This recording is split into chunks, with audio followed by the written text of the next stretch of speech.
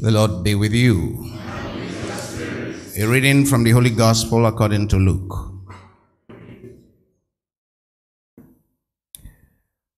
At that time, the Lord appointed 72 others and sent them ahead of him, 2 by 2, into every town and place where he himself was about to come.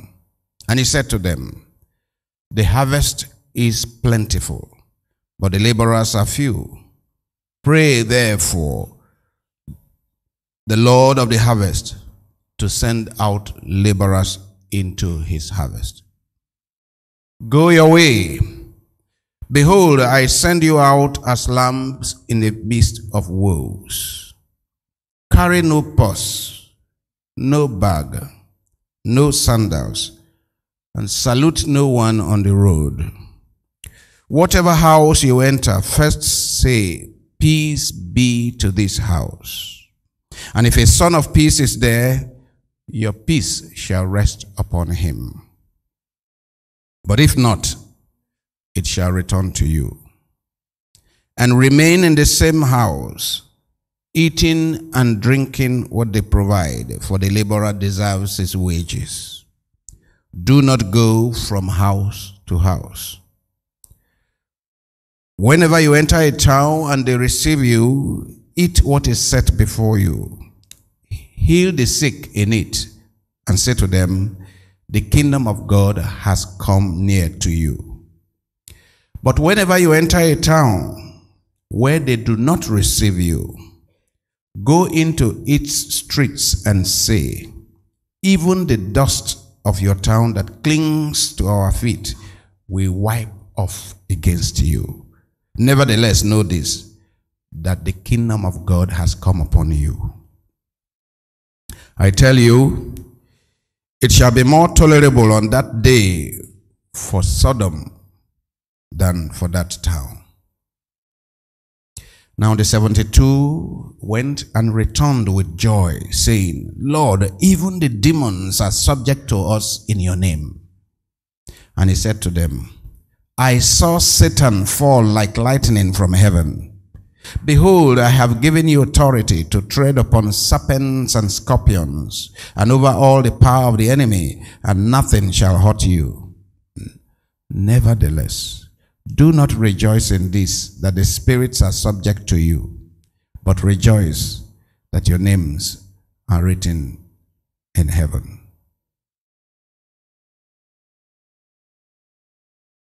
The Gospel of the Lord.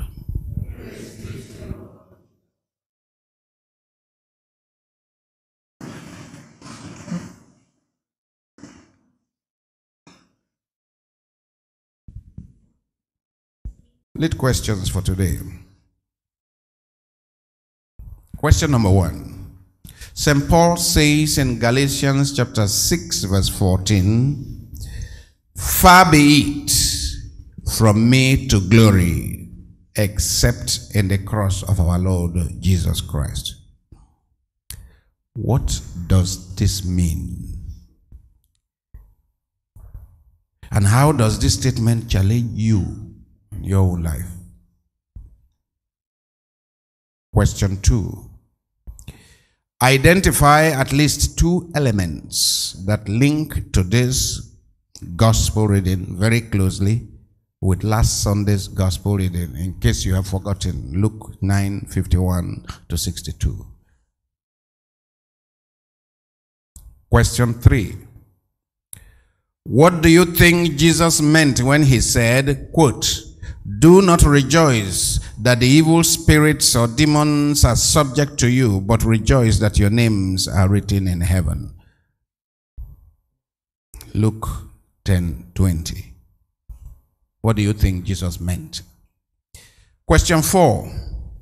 List some of the ways in which we Christians are being called to be messengers of Christ's peace to the men and women of our country today, in the circumstances of today.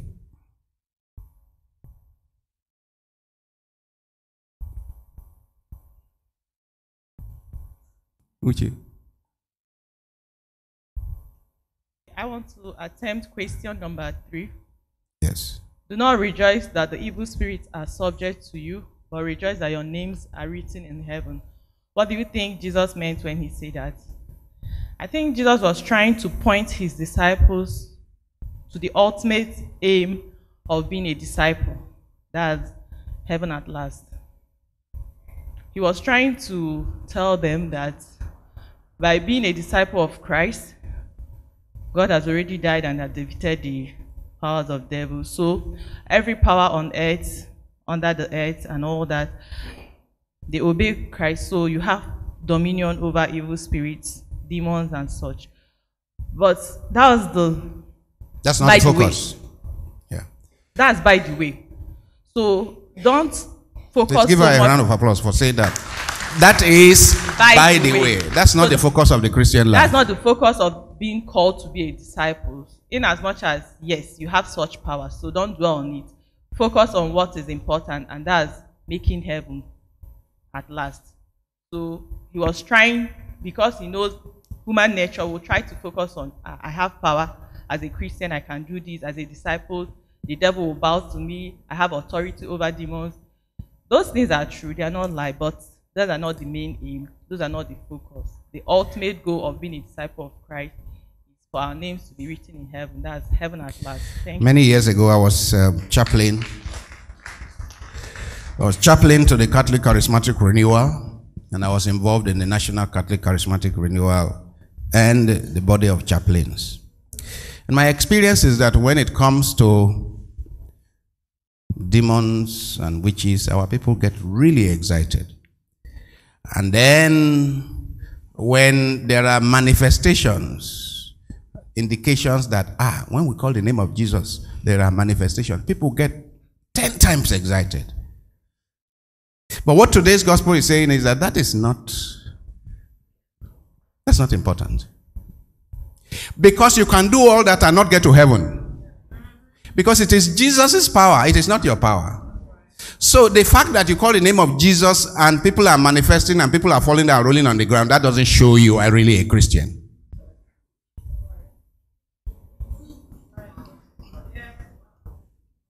Are you getting that point? That doesn't show nothing. That's why Jesus is warning them, don't rejoice over that. Your joy should be that your names are written in there. That is your focus. That's our goal.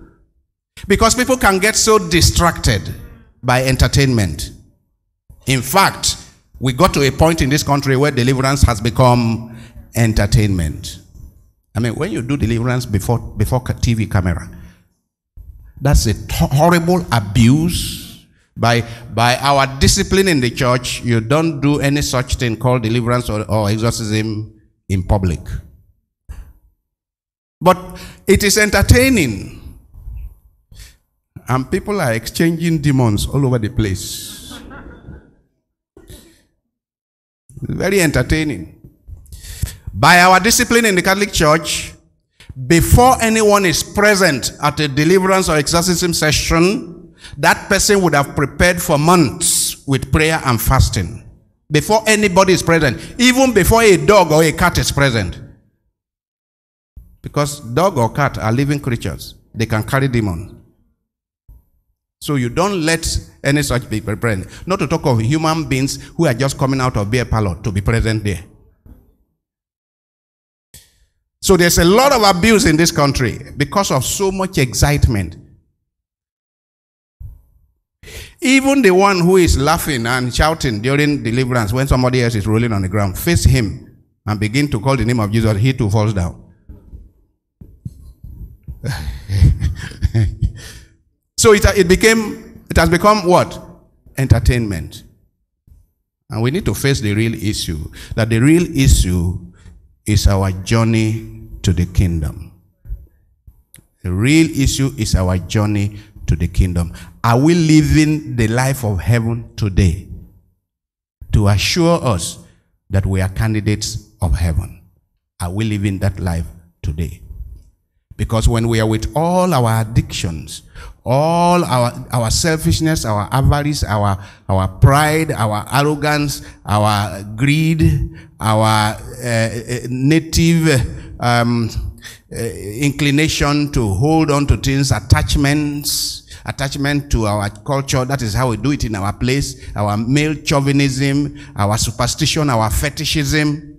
I mentioned, was it last Sunday here, that today there is an upsurge in fetishism, in cultism, and in primitive superstition.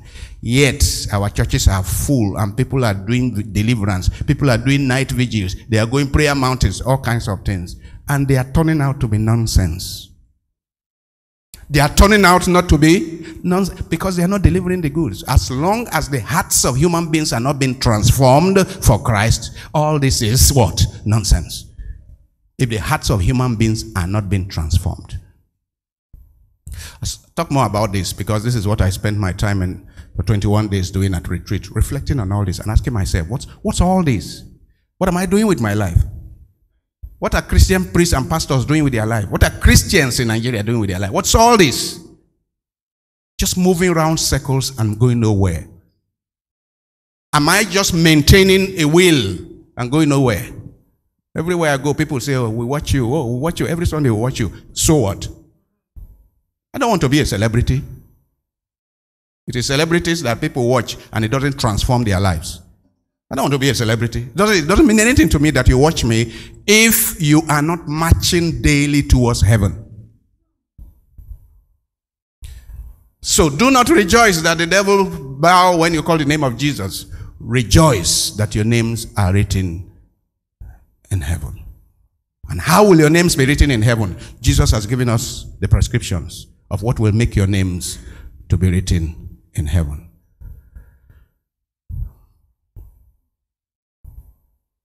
Yes, Chichi, before I come to you, Helen.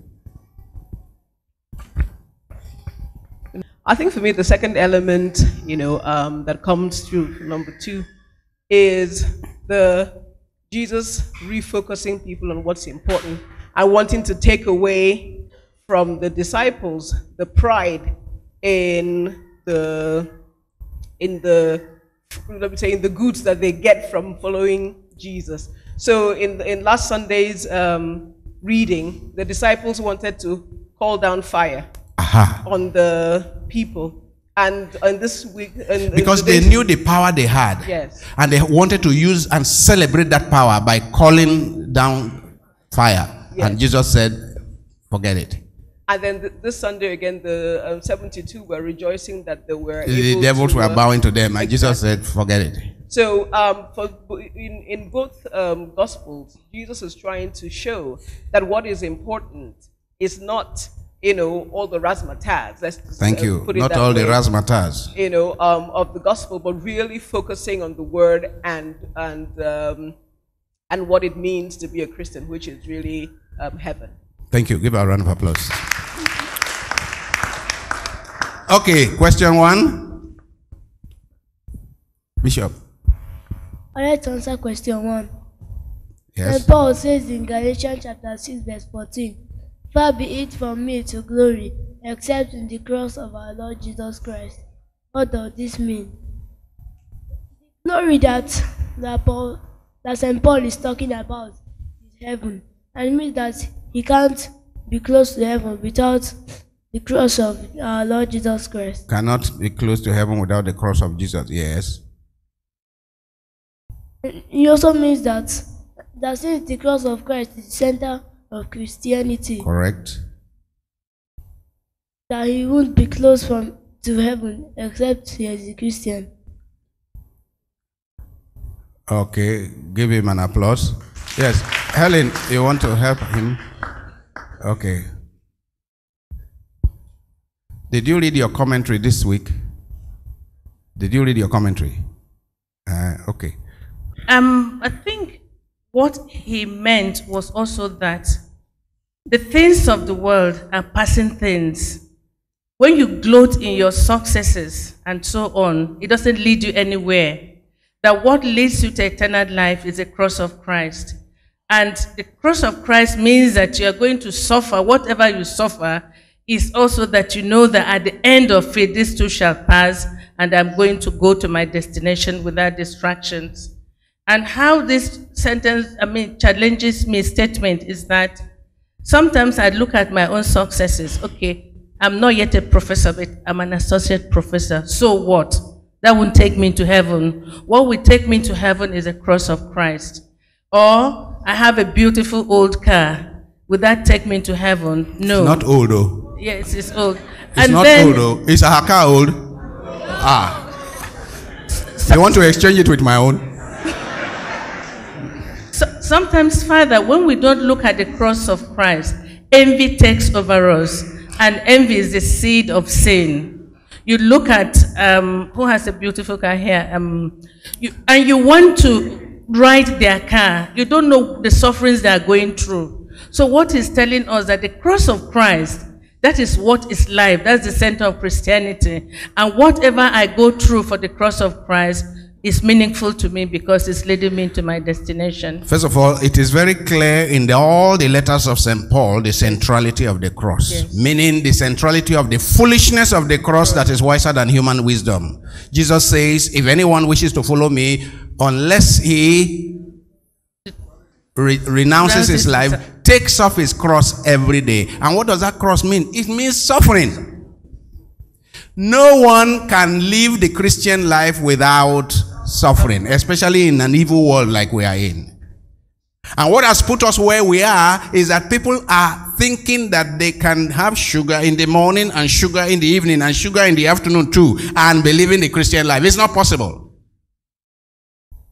Because the more dark the environment, the more corrupt the environment, the more unchristian the environment, the more difficult it will be for you to give witness to Christ. Because you don't have the social support. You don't have the social support. I mean, every time I stop by a traffic light, you'll see 10, 20 cars come and pass you by, and in fact begin to insult you. They begin to insult you because you are being foolish. But that doesn't happen in a society where there is law and order. Tunde, where you are coming from? In Beijing. Does it happen that way? It doesn't happen in a society where there is law and order. Meaning that in this society, we have gone so degenerate that the one who wants to keep the law, the one who wants to live his life by the rule of law, live his life by simple elements of decency, he or she suffers a lot.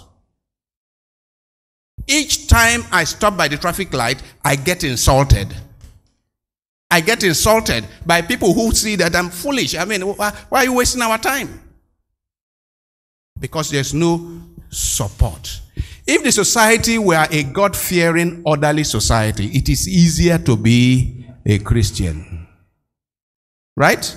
It will be easier to be a Christian because you want to do the right thing. There is support for you to do the right thing. Today you want to do the right thing, you are the odd person out. And you think you can live the Christian life in this kind of corrupt nation and everybody will be celebrating you? No, it is not possible. May the Lord help us. Isaiah as a messenger of glad tidings. You see, if you take today's first reading and look at it closely, and the glad tidings in that Isaiah 66, 10 to 14, you ask yourself, at what time was this passage written? It was written at some of the worst times in Israelite history, like the kind of times we are going through. But it was a message of hope. I keep telling you about prophetic imagination. How when things are bad, really bad, like we're experiencing in this country, it is the role of a prophet of God to give hope to the people. That God is near. Liberation is near. Salvation is near. But the prophet, and we Christians, as you know, by virtue of our baptism, we are supposed to be priests, prophets, and kings. The prophet, like every Christian, is supposed to be living that new life he or she is desiring to come. It will not come soon unless we are already beginning to live it. by making efforts to live our dreamed for life, then we bring it nearer home.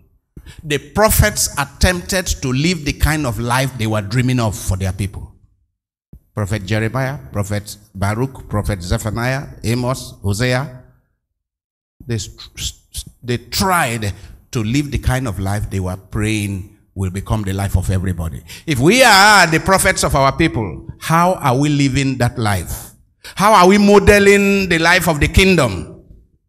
If all we tell ourselves is that everybody is doing it, if all we tell ourselves that this is Nigeria, this is what works, then that new life will be long in coming.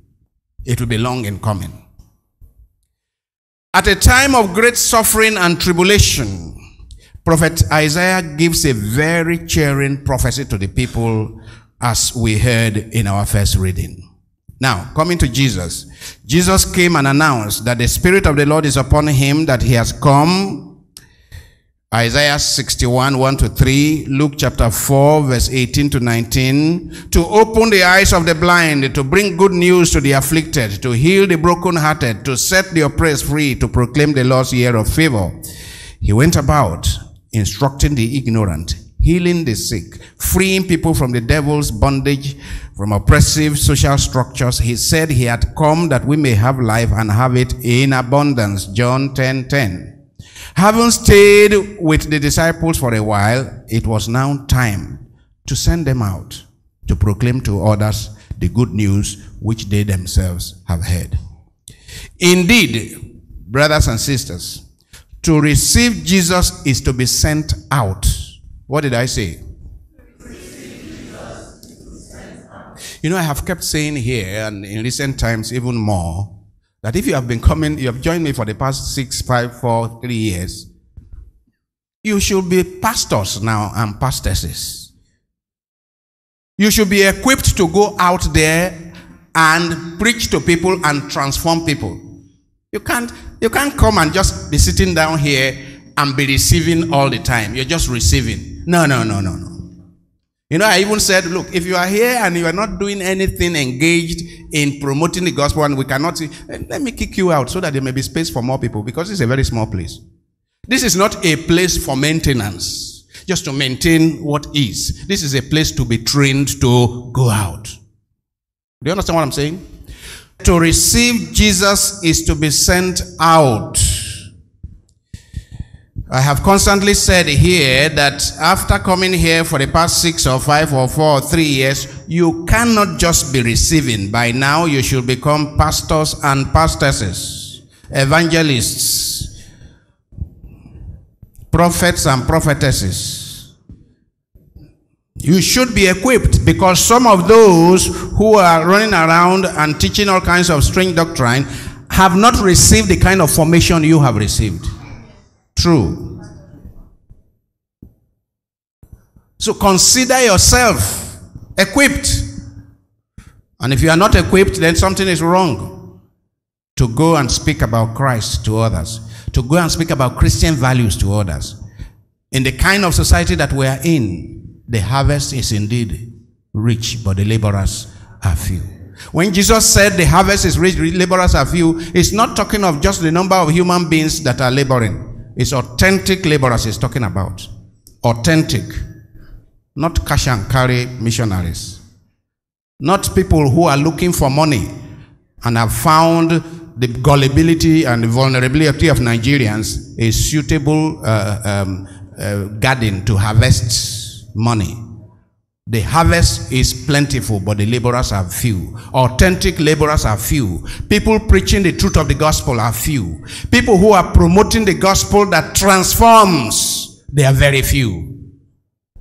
What we have all over the place are opportunists. Opportunists that are cashing in and smiling to the bank on account of the gullibility and the vulnerability of Nigerians who have remained in their fetish, superstitious disposition and call themselves Christians.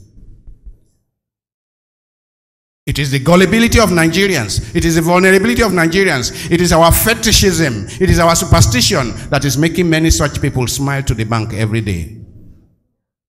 But they themselves need conversion. They need conversion. Otherwise, they will account before God for abusing the people for selfish gain, for exploiting the people for selfish gain. To encounter Jesus is to immediately become a missionary. Missionary work is not business. Missionary work is not an investment. Missionary work is not an incorporation. Missionary work is hard. Jesus told them in today's gospel, Luke chapter 10, go your way, but carry no purse, no haversack. Even be so busy that you have no time to be saluting people on the road. To receive the light of Christ is to become light to others. Jesus says, no one who follows me will ever walk in darkness. I am the light of the world. No one who follows me will ever walk in darkness. If there is still so much walking in darkness in our society, in spite of churches on every street, what it means is that it is not Jesus we are following. If it is Jesus we are following, he says, by their fruits you shall know them. The fruits we are seeing in our country are not fruits of righteousness. They are not fruits of godliness. They are not fruits of holiness. So we ourselves should become clear that it is not the gospel of Christ that we are following. It's something else. The gospel of Christ, I insist, is the most potent force for social transformation, for individual transformation. So if individuals are not being transformed, and our society is not being transformed, and we still claim that it is the gospel of Christ we are following, where? To feed at the table of the Lord is to eat the bread of life, and it is to become bread broken for others. We can't eat the bread of life and continue to live a life of selfishness. It is not possible. We can't eat the bread of life, the bread of the one who says, this is my body broken for you, who gave himself up on the cross for our salvation. We can't eat that bread of life and remain greedy and selfish and avaricious, me, myself, and I, and be gathering what is meant for thousands of people, what is meant for the common good, and privatize government, make the commonwealth for ourselves and our family alone. We can't eat the body of Christ and continue to live that kind of life, degenerate life. It is not possible.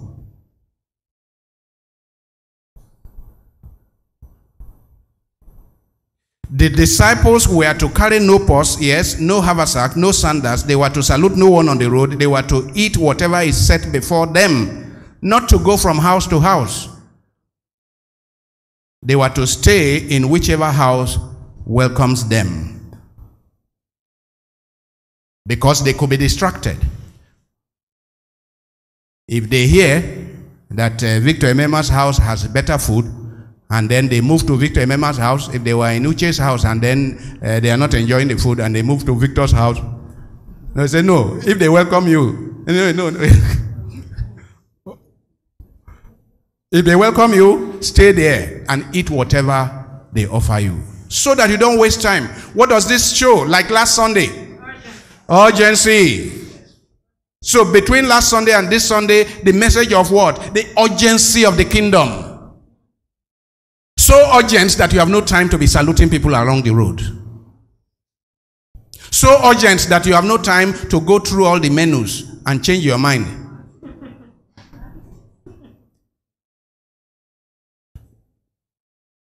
To carry no purse, no haversack means do not put your trust in your possessions. I felt so sad, so offended as I watched a number of videos in the course of the week about some church whose stock in trade is how flashy, how rich and flashy their environment is, and the custom design clothes that the pastor wears and the people wear, and the hairstyle that the people wear, and so on and so forth.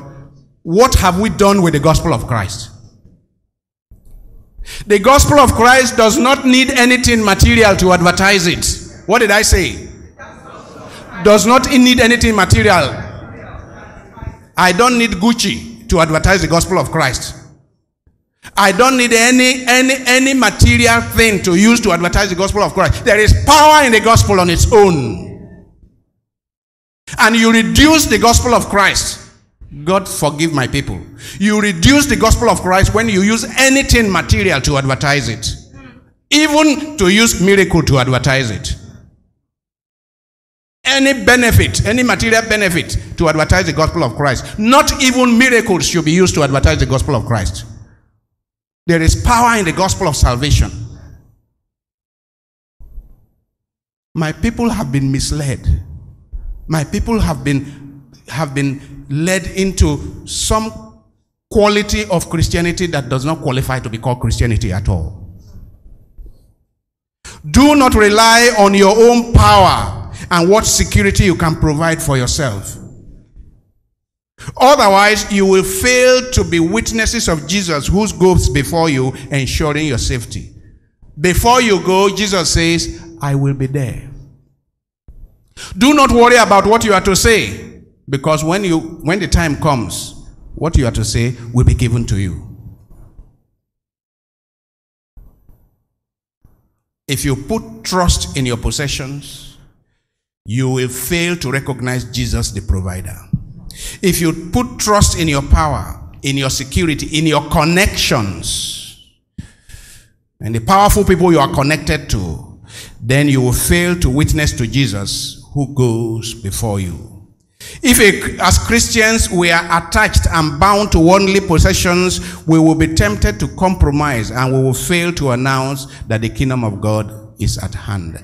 Because worldly possessions, worldly power, worldly connections, celebrity status and so on, what they do is that they rivet us to this world. They all often amount to these worldly ultimate goals as against transcendental ultimate goals. As we keep saying here, and my people are stuck. My people appear stuck in these worldly ultimate goals. This is what is preventing us from authentic religiosity.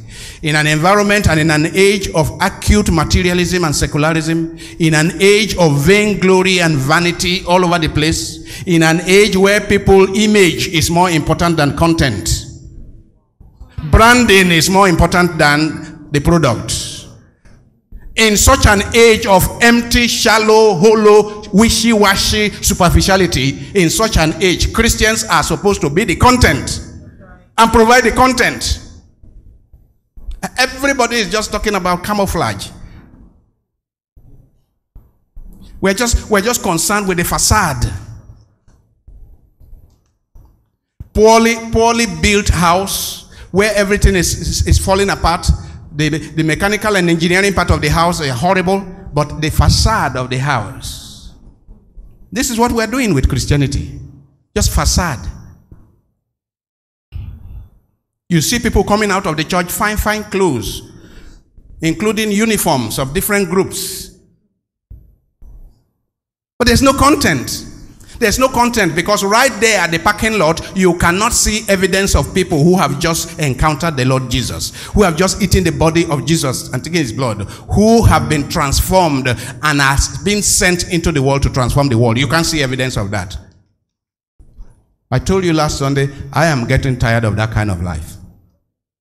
I don't want to continue with that kind of life. And if you people want to, if that's the kind of Christian life you want to live, I won't be your pastor. I won't.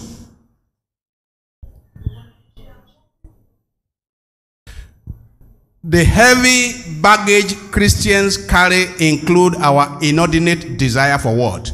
Power, prestige, influence. This is it. How fast can this guy run? How far can he go? The message of Jesus is that of urgency of the kingdom.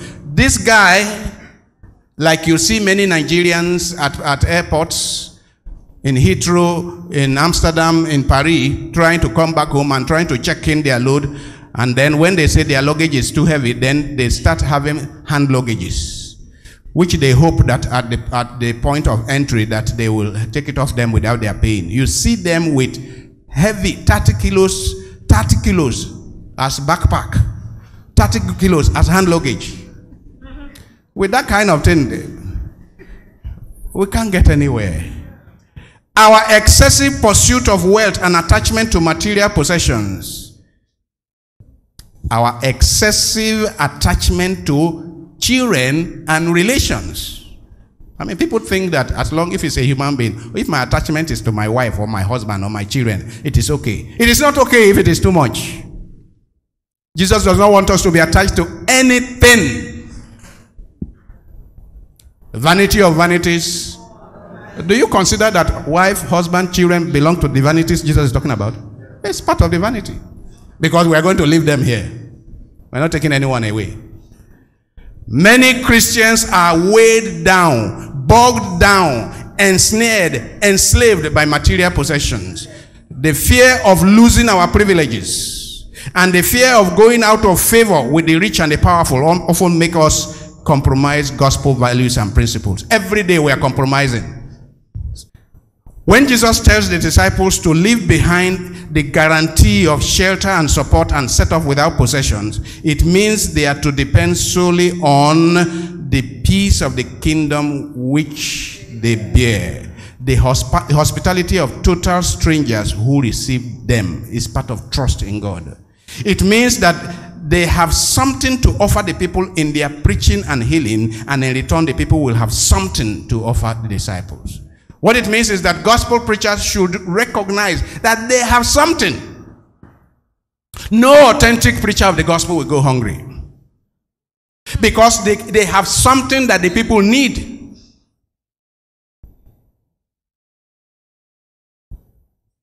And so they don't need to worry. They don't need to worry. Last Sunday I said, all kinds of initiative about fundraising, I consider it a distraction. Didn't I say that last Sunday? I consider it a distraction. Because I have got to the point where I know that if it is God's work I am doing, what I need will be supplied to me.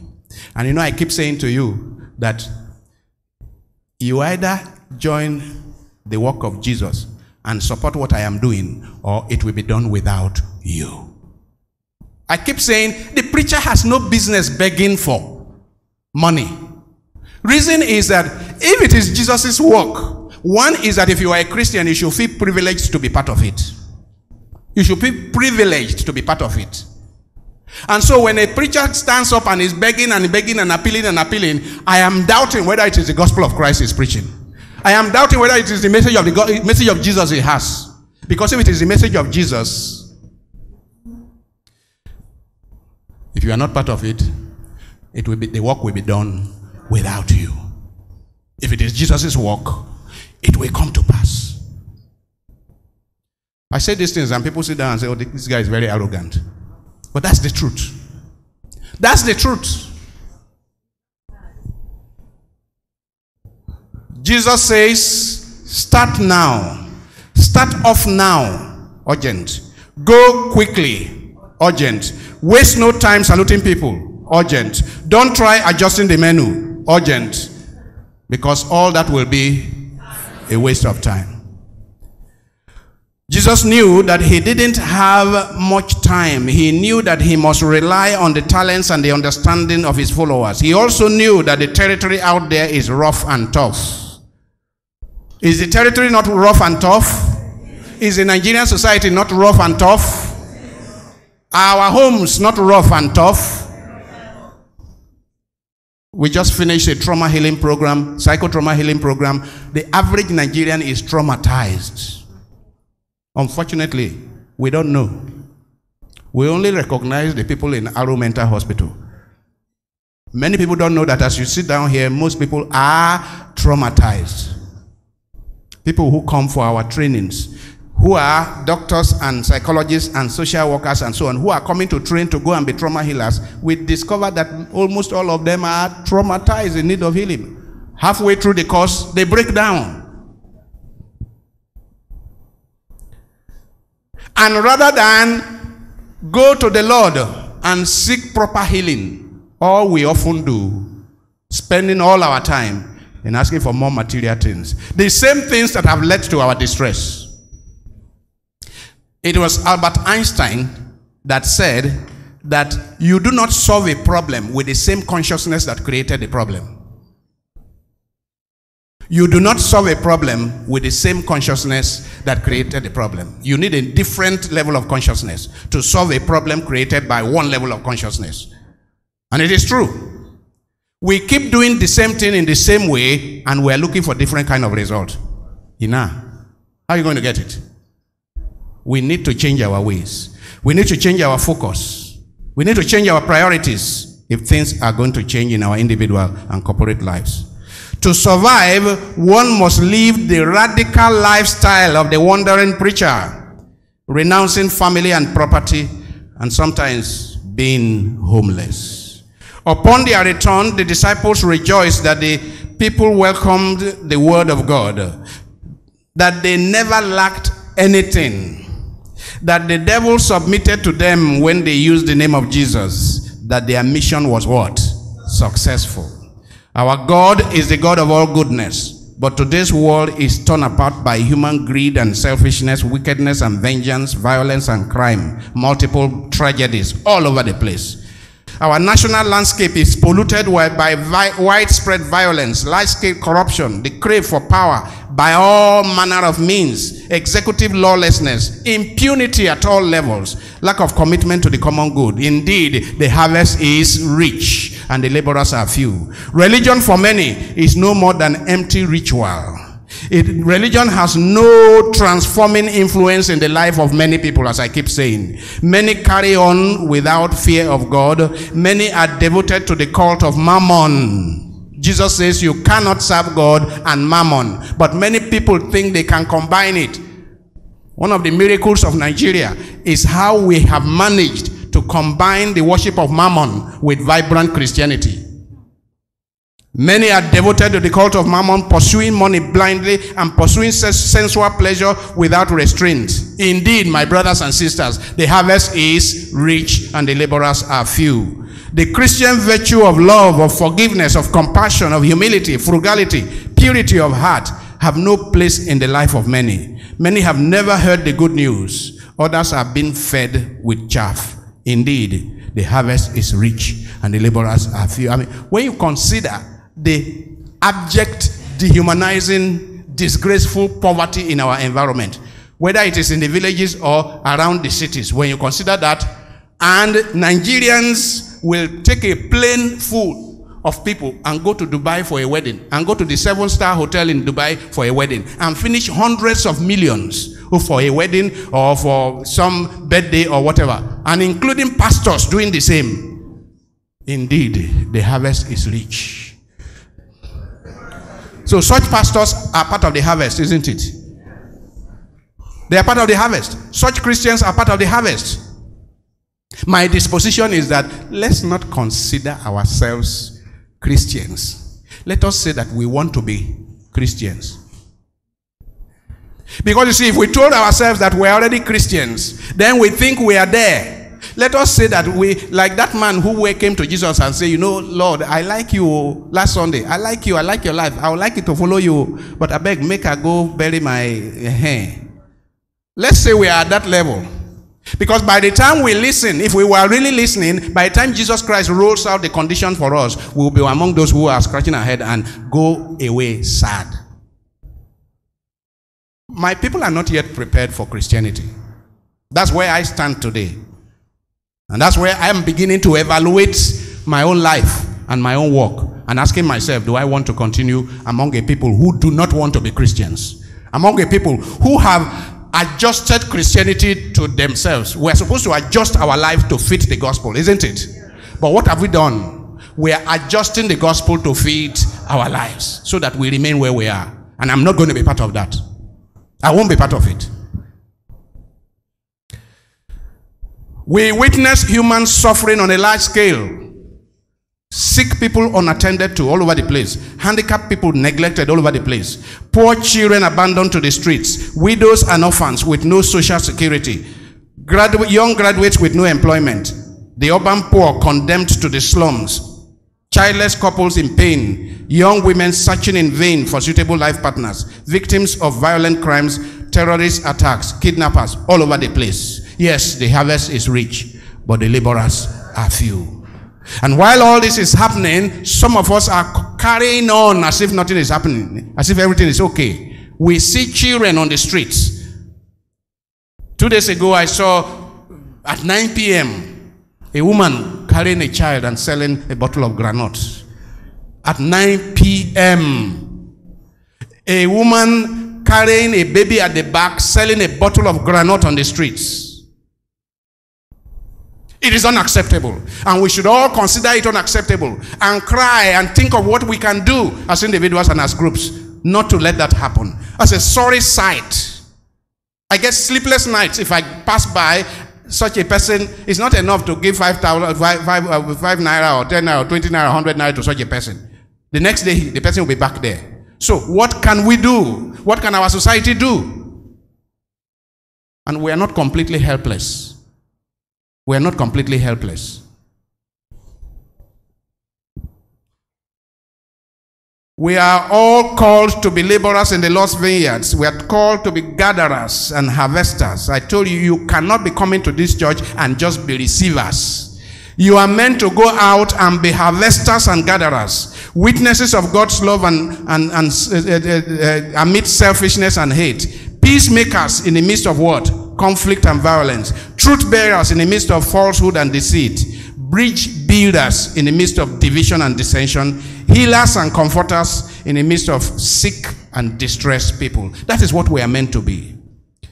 I told you that the Christian life is such that you are either actively paddling or you sink. You cannot float on top of the water. Only dead bodies, corpses float. The Christian life is about life, vitality, vivaciousness. You cannot float. You are either actively paddling or you sink. Many people think that they can just be floating along for years. They will tell you that they have been going to church for 30 years, 40 years, but nothing has changed in their life. The fundamental orientation is still that of the grandfather and great-grandmother who never heard about Jesus Christ. That's the fundamental orientation of many Nigerians, about power, about pleasure. In fact, grandfathers and grandmothers were often better. Today, the level of vanity, if my great-grandfather came back to this world and sees the level of vanity, he will run back. He will run back. He will say, what kind of godless people are these? And yet, we say we are Christians. Like I said, I am beginning to challenge the fundamental assumption that we are Christians. I'm challenging it. What kind of Christianity is this? This is not the Christianity I studied. This is not the Christianity that the early Christians lived. This is not the Christianity I want to live. Me, I've been saying my own. The harvest is plentiful and the laborers are few. For those who have eyes to see and the heart to respond, the harvest is indeed plentiful. But the opportunities for peace are also plentiful for those who have eyes to see and the heart to respond. The opportunities are plentiful. The opportunities to make a difference. Each one of us can make enormous difference if you only have the eyes to see and the heart to respond. For Jesus, every day is harvest day. Harvest day is not one day. For Jesus, every day is harvest day. And everyone who has not fully embraced Jesus and societies that have not fully embraced his way of life, they are the field where the harvest is to take place. All who have truly encountered Jesus must get involved in the urgent task of saving the world from sin and corruption, violence and death. All of us. I did say, and I'm going to emphasize it more when we finish Mass, if you are going to belong to Luke's Terra Chapel, you will sign and let me know what you are going to be doing. What are you doing for God's sake in the world? What are you doing for God's sake in this world, in this Nigerian society? You can't just be a member. Like I said, no backbenchers are welcome here. If you are used to being a backbencher, go elsewhere. The Lord wants to share with others. He wants us to share with others what we ourselves have received from Him. We can't receive and sit down there. No. Those Christ sent out today were the simple followers like you, like everybody sitting down here. Not the specialists. You see, the specialists were 12, isn't it? The 70 or 72 sent out were not the 12. They were the people who gathered around, like you here. If you consider me a specialist, if you consider Bishop a specialist, those are not the people Jesus sent out into this gospel. Do you understand? Turn to one another and ask, do you recognize it is people like you that Jesus sent out?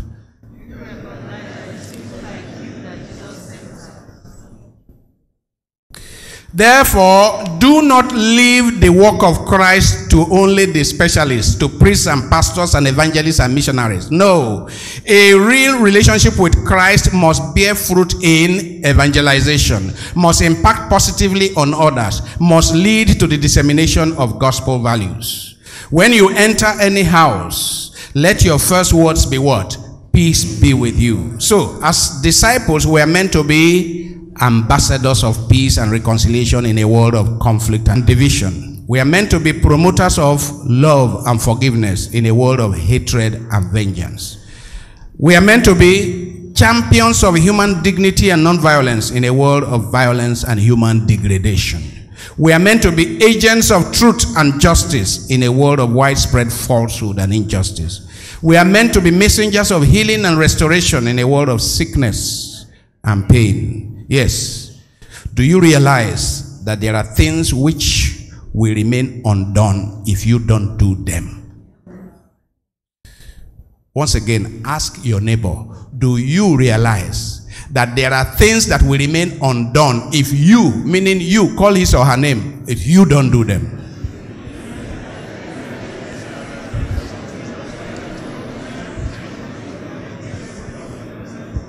There are things that will remain undone if you don't do them, because Father George will not do them.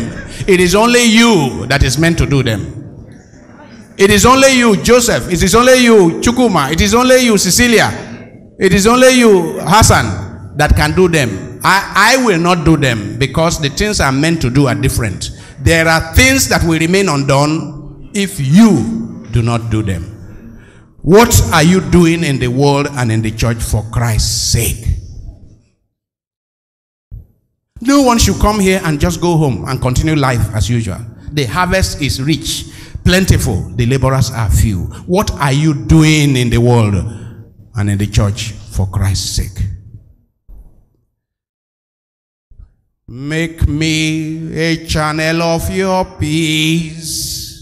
Where there is hatred, let me sow your love.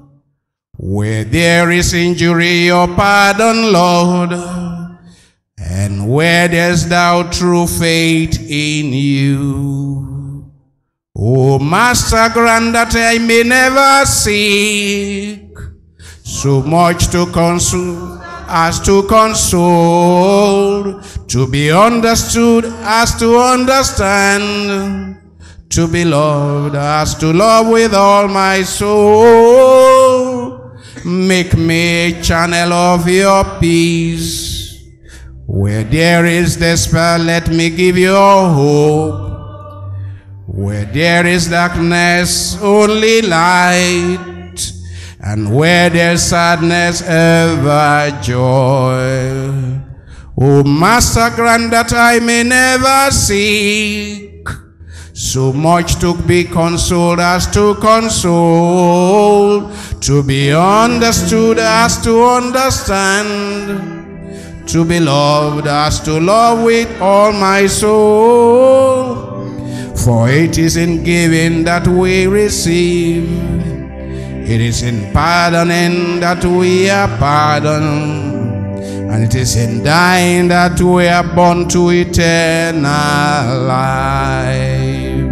O Master, grant that I may never seek so much to be consoled and to console, to be understood as to understand, to be loved as to love with all my soul.